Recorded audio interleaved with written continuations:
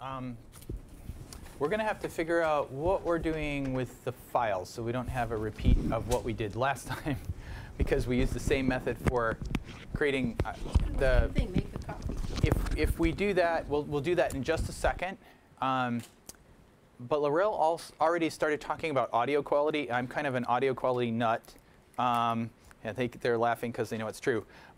So one of the things you can do is get a USB-based audio device. See this? Doesn't have the same plug. Those are audio jacks. There's something 0.5 millimeter, whatever, 3 millimeter audio jacks. This is a USB device. And it doesn't use the same way of getting in and out of the computer as those do. And the bottom line is it does a lot better controlling for ambient noise, and it does a lot better recording your voice the way it actually sounds.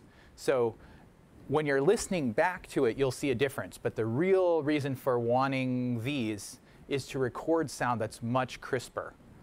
It's not going to get rid of, say, totally like a fan noise or a strong air conditioner or anything, but it's really nice.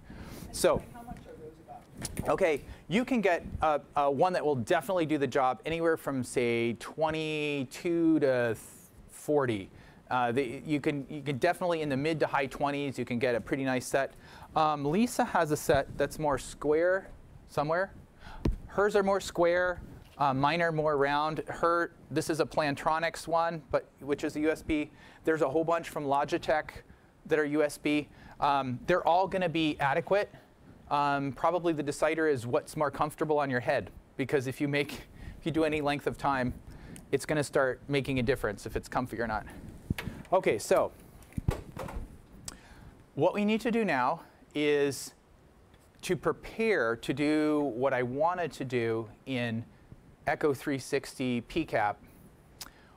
I would like you to open PowerPoint again and copy onto your desktop one of the files in Public Itchy, and it says something for PCAP.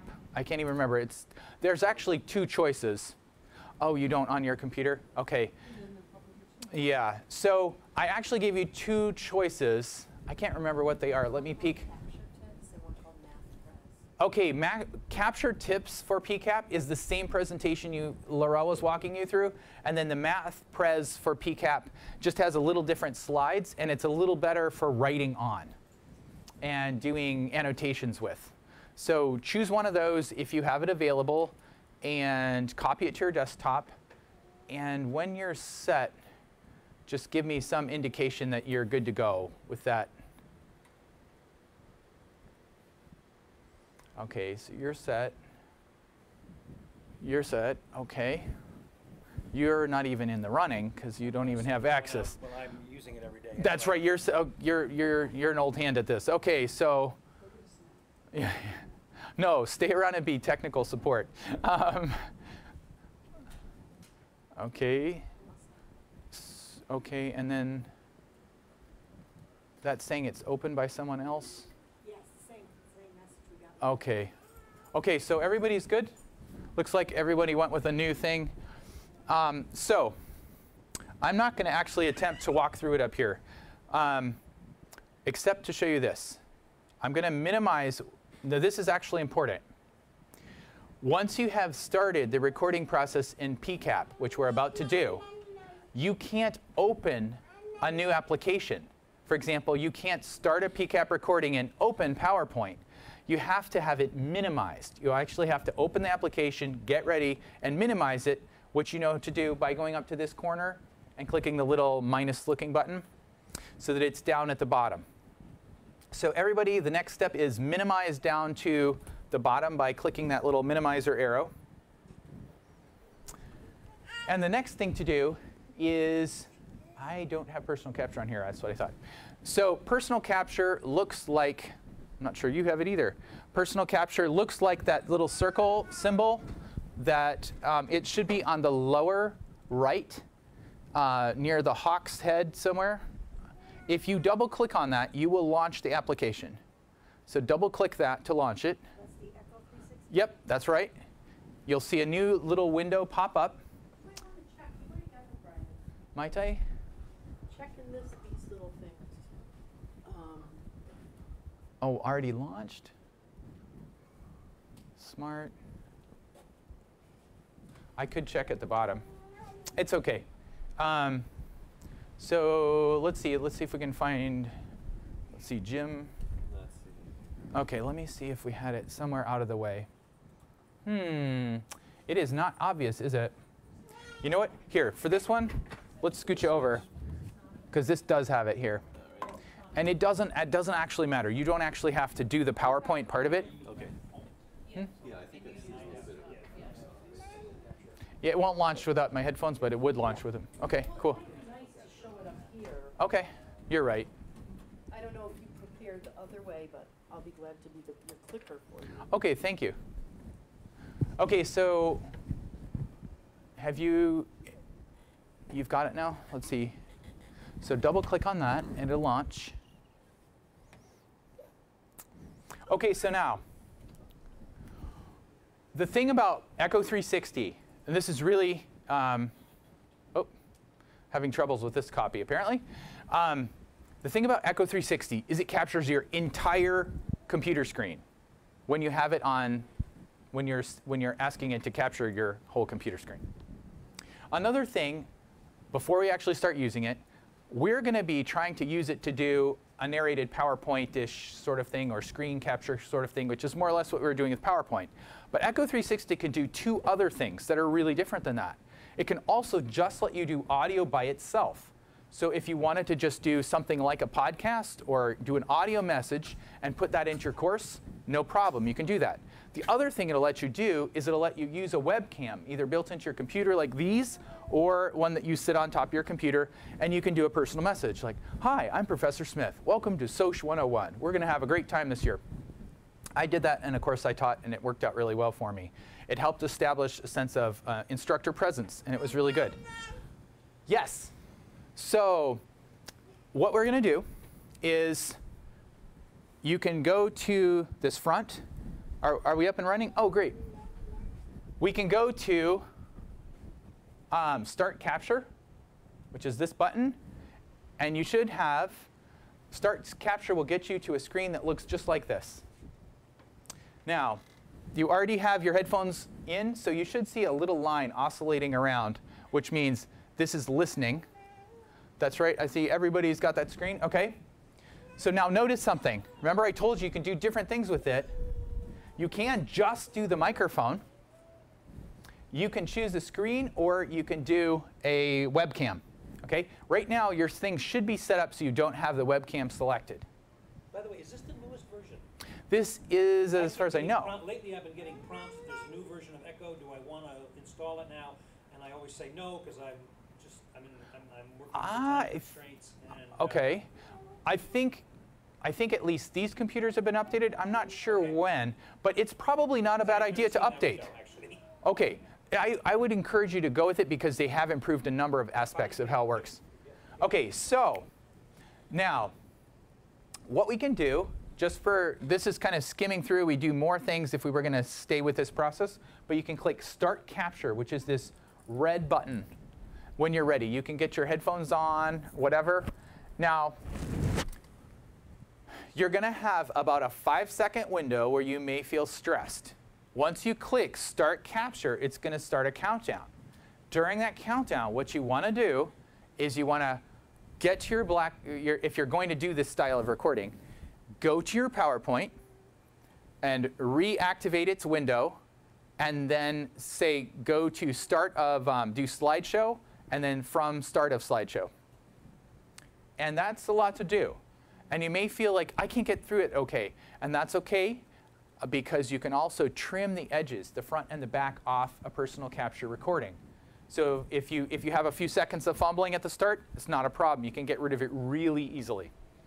OK, so everybody's got, so for now, we've got to minimize PowerPoint. We can't cheat. Or, well, you can, as long as you can get to your window. Some of you have it tiled medium, so you can switch back and forth. But when you actually do your personal capture, you don't want it tiled in a medium size, because personal capture is going to record the entire screen. So if you have a thing there, it's going to record all your desktop around the outside as a frame. OK? So everybody's caught up? So let's click Start Recording. And then you're going to go into your whirlwind operation of trying to get PowerPoint to launch from the start of your presentation. There you go. You can click Slideshow, and then from Start. Where's the start for the slide? OK, so you go to Slideshow.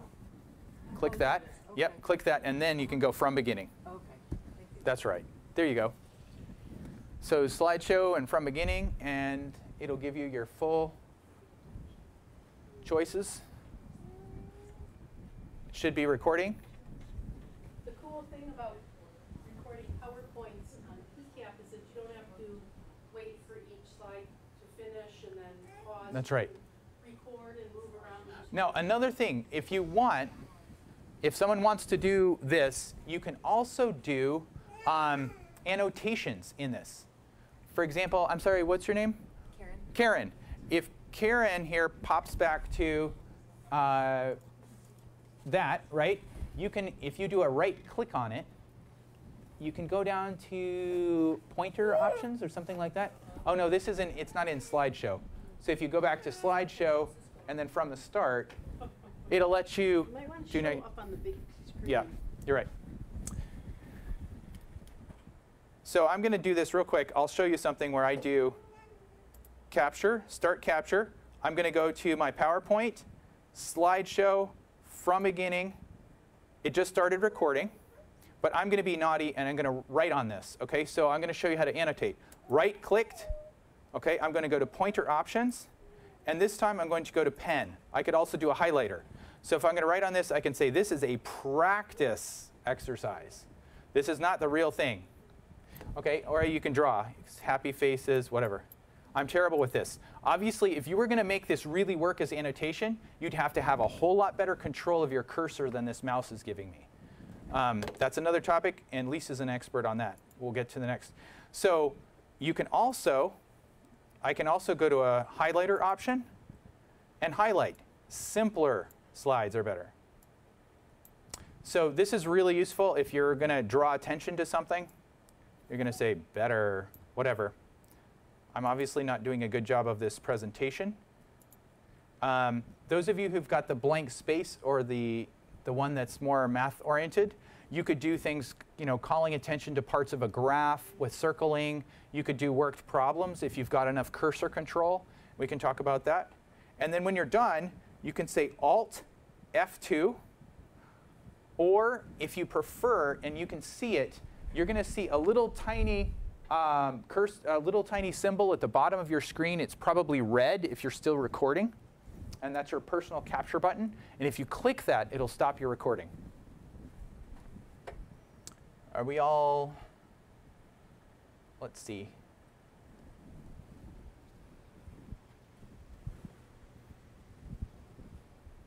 Oh, well, this is interesting. I think I have another.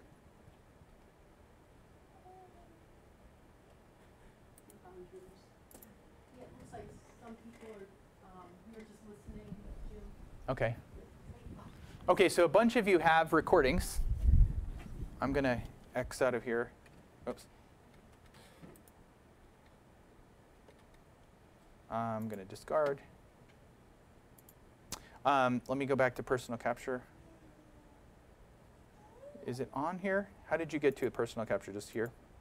Oh, yep. OK, so I'm going to go to my recordings, because this is the last thing I did. So now if you're in this, you should see a window that looks like this. Just to show you real quick, we don't have time to do much, but this button here, when you play it, if you click here, see this? This is your play button, and it'll move this. This shows where you are in the recording at any given second. Now let's say I wanted to cut off, let's say I don't want to show me going through this part of messing with my pointer options. I can grab this little yellow guy, and voila, this is the new start of the recording. If I go over to this side, I can pull this in. So now I've pulled in this, and I've pulled in that, and I can trim the recording.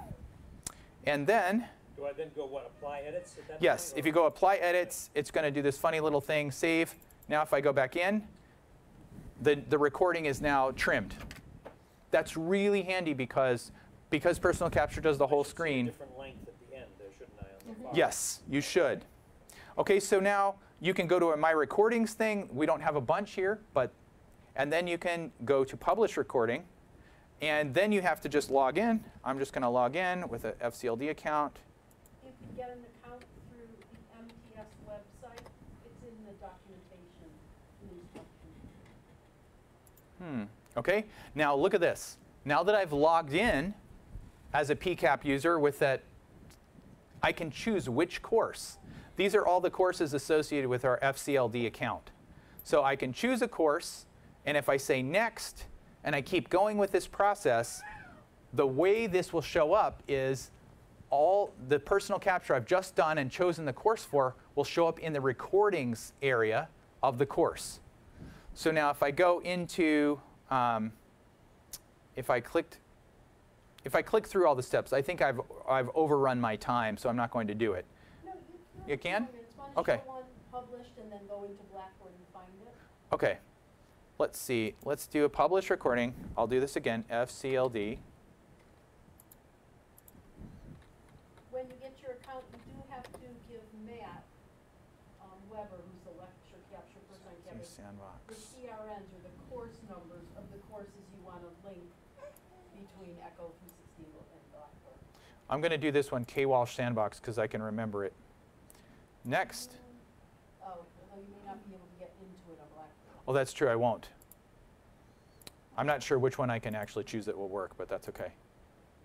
Now, this is another set of choices. Notice it's asking me, is this an audio only? Is it a display only where you are showing lots of pictures that are still and you need really good quality? Or optimized for detailed PowerPoint, which I would go with on this one. Each recording is called an echo. So if it says create new echo, it means this is a new recording. But also notice, you can replace an existing one. So if you have an existing one from another course with the same title, let's say you have an Introduction to SOC 101, you could come in, record a new Intro to SOC 101, record it over the top. Anyway, putting in a title.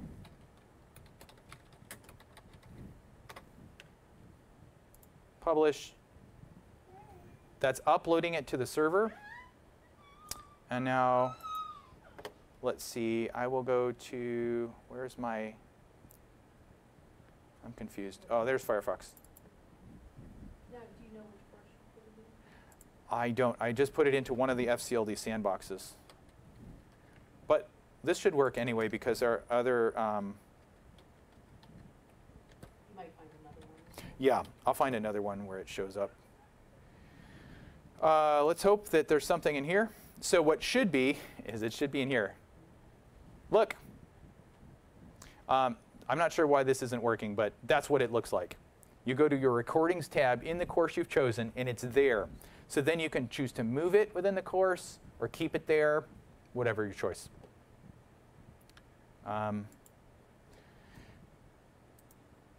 The great thing about this is if you've recorded it in PCAP, like I said, you have a choice of doing the talking head, where you talk at it and it captures video as well as audio. You have a choice of doing a capture with a presentation, or you can do both, where you have your webcam going and it's recording you while you're doing your screen presentation. That's a little challenging to pull off well. But any questions on this?